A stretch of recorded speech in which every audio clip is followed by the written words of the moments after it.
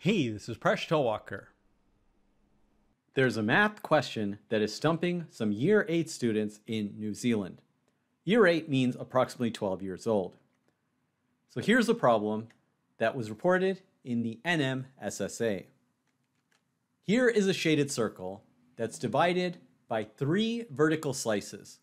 They are equally spaced across the diameter of the circle. Here's the question. Is 1/4 of this circle shaded? Yes or no? Explain why you think this. You can use words and pictures. So what's the answer to this question? Without a doubt, the correct answer is no. 1/4 of this circle is not shaded. Yes would be an incorrect response. So how did students do? So here's the statistics for Year 4 students who are approximately 8 years old. 86% gave the wrong answer, saying 1/4 of the circle is shaded, and only 14% gave the correct answer. Now you might think Year 4 is just the beginning, people are just learning fractions, and maybe over time they will learn. So you would expect 4 years later that more students would get the correct answer. But unfortunately, by Year 8, 81% of students are still picking the wrong answer. Only 19% of students would get this question right. So what's going on? So one thought that crossed our mind is whether changing this question to a different context would make a difference. Imagine you had a perfectly circular pizza and you slice it up in the same way that the circle was divided. Let's say you ask the students to compare the areas of these 2 slices. You could directly ask them, which piece has more area? I think almost every student would be able to identify the slice on the left is larger than the slice on the right. If given the choice of which slice they would want, most students would probably pick this slice. In my experience, kids even at a very young age seem to know which slice of pizza or cake is bigger. And especially if you've had siblings, you must have fought over the last slice of pizza. So they can solve the question in a different context. But this still doesn't take away from the fact that students are poor at performing fractions questions in a textbook setting. So here's another question that was asked. What is 1/2 plus 1/4 equal to? It should be that every student gets the correct answer of 3/4. But here is how students at Year 8 actually performed over time. In 1997, 45% selected the correct answer. But by 2022, only 32% of students got the correct answer. That's 1 in 3 students who were able to solve this simple fractions question. Fractions are difficult for many students. So let's go back to the original question and look at the reasoning of students who did get this question correct. They looked at this circle divided up and they said it was not divided up into equal parts. This would be different than if you had a rectangle divided by vertical line segments that were equally spaced. Here, the shaded blue area would be an equal part and it would be 1/4 of the entire circle. It would also be different if the circle was divided into 4 equal slices where you have 2 diameters that are perpendicular to each other. If you shade one of these pieces, that would be equal parts. Some students also just saw that visually, this area would be much smaller than the slice right next to it. So we have effectively reasoned that the circular segment that's shaded is not 1/4 of the entire area of the circle. But that does lead to the question, what fraction is shaded that's shown in blue? In order to solve for the area of a circular segment, we need to do a little bit of trigonometry. So let me just refresh that formula. Imagine you have a circular sector with the radius equal to r and a central angle equal to theta. This area is equal to 1/2 multiplied by r squared multiplied by theta, where theta is in radians. Now let's take a triangle where one side is A and adjacent side is B, and we have this angle between the 2 sides that's equal to C. Any triangle with these dimensions will have an area of 1/2 multiplied by A multiplied by B multiplied by the sine of angle C. So now let's make this triangle the triangle that's emanating from the center of the circle. So let's set A to be equal to R and B to be equal to R. The formula then has R multiplied by R, which is equal to R squared. Let's set the angle C to be equal to theta. So the area of this triangle is 1/2 R squared sine theta. If we subtract the area of this triangle from the area of the circular sector, we get the area of a circular segment. So we just apply these formulas and we get this is equal to 1/2 R squared theta minus 1/2 R squared sine theta. Factoring the R squared gives 1/2 R squared multiplied by the quantity theta minus sine theta. And that's the area of a circular segment.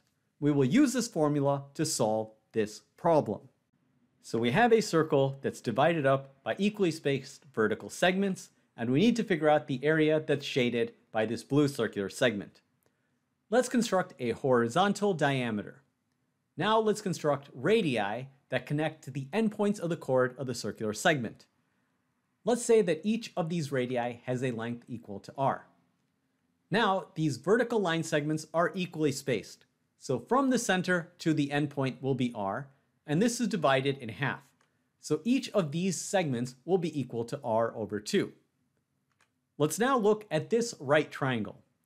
We have a right triangle where the hypotenuse is twice the length of one of its legs. So this must be a 30, 60, 90 right triangle. So the angle opposite r over 2 will be 30 degrees, and the other angle that's acute will be 60 degrees. We can then also figure out this length if we wanted to. Now this triangle here will be a mirror image of the triangle above it, and so this angle is also equal to 60 degrees. The area of the circular segment, shown in blue, will be equal to the area of the entire circular sector minus the area of the green triangle. So all that remains is to figure out the relevant dimensions. Now what's the central angle equal to? It will be equal to 60 plus 60, which is equal to 120 degrees. Converting that into radians gives 2 pi over 3. So we now go ahead and use our formula for the area of a circular segment. This is 1/2 r squared multiplied by the quantity theta minus sine theta. We substitute in for theta, then sine of 2 pi over 3 will be equal to root 3 over 2, so we substitute that in. So we calculated the area of the circular segment in terms of r. Let's focus on this formula. We now need to calculate the fraction of the entire circle that's shaded, so we divide this by the area of the circle, which is equal to pi r squared. The r squared terms will cancel out, and this simplifies to be 1 over 2 pi multiplied by 2 pi over 3 minus root 3 over 2. We simplify the formula to get 1 over 3 minus root 3 over 4 pi, and that's approximately equal to 19.6%. So when the circle is divided into equally spaced vertical slices, the circular segment will not be 25% of the total area, but it will be pretty close at about 20%. So it's not 1/4 of the circle that's shaded, but it's about 1/5. So this now leads to another interesting question. Imagine we were to change where this slice is, and we move it closer to the center of the circle. The area of the circular segment is going to increase. So at what point can we move this so that we can make the blue slice 1/4 of the total area so that it will exactly be equal to one of these quarter circles? Now I can already hear some students say, but when are we ever going to need this? In order to answer that question, let me rephrase the question in a slightly different context. Let's rotate the entire diagram 90 degrees and then focus on just these components. Here's how this question might be useful on a day-to-day basis.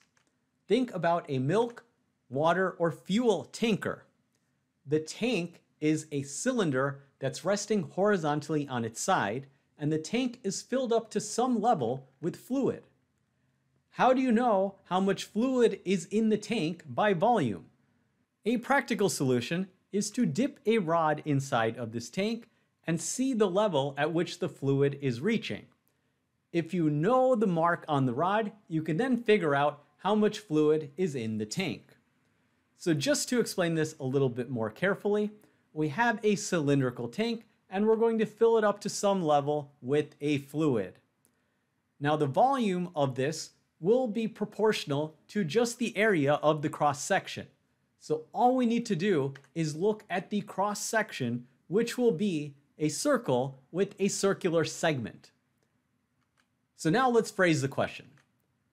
Suppose we want to fill the fluid level up to some level that will be 25% of the area of the circle.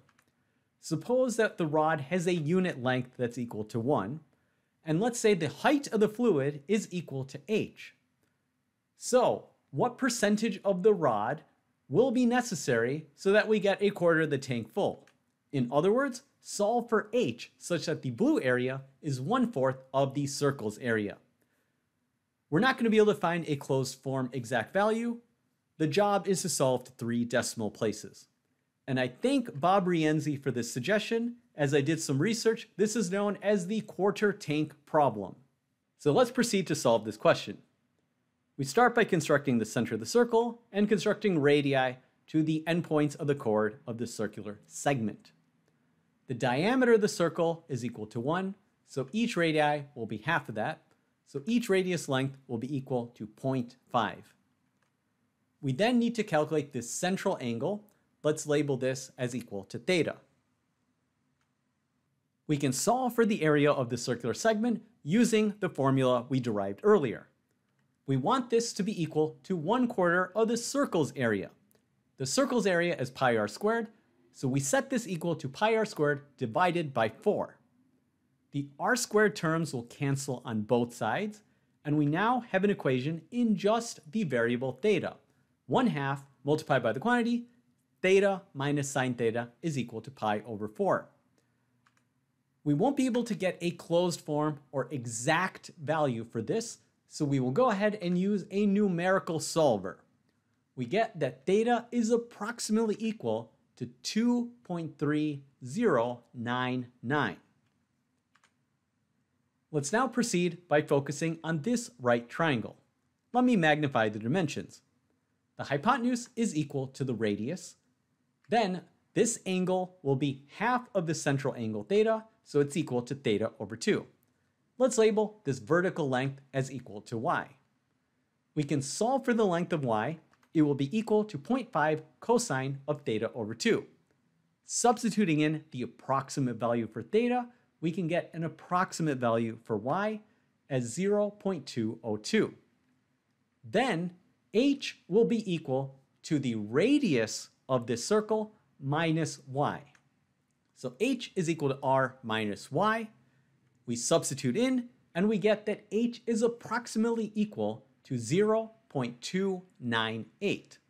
So that's the answer to the question. Let me just translate it back into practical terms. So if you have a cylindrical tank that's on its side, in order to get the tank 1/4 full, the fluid level should be about 30% of the height of the tank, or about 30% of the circle's diameter. And that's the answer. Thanks for making us one of the best communities on YouTube. See you next episode of Mind Your Decisions, where we solve the world's problems, one video at a time.